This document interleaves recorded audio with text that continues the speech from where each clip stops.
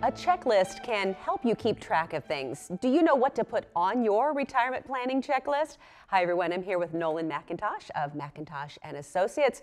I know I love a checklist.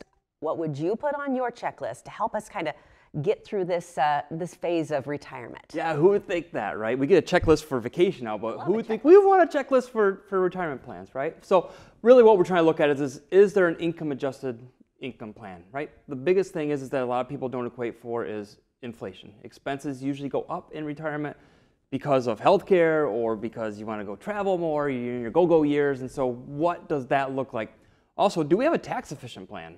Just because you save money doesn't mean it's all yours. Is it tax efficient? Could we make that engine run a little bit better for them? And also, what is our investment plan, right? What does that look like? Are we taking on too much risk? Do we not have enough risk type of thing? So it's one of those things that we want to make sure that we're looking at that checklist there. And then what's our healthcare? I mean, a lot of times people don't have employer-sponsored healthcare when they retire. So what does that look like? How do we make a more efficient healthcare plan based on what you do for doctoring and what you do for medications, things of that nature? And then legacy planning, right? It's not about beneficiaries on your accounts.